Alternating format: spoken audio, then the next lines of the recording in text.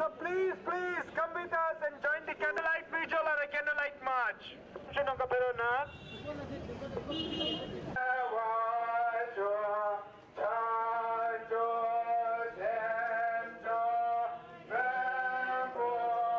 It happened in Ngapa. She is a mother of five children, and she's 50 years old, and she has self-immolated for the freedom of Tibetans, for the freedom movement for Tibet, right?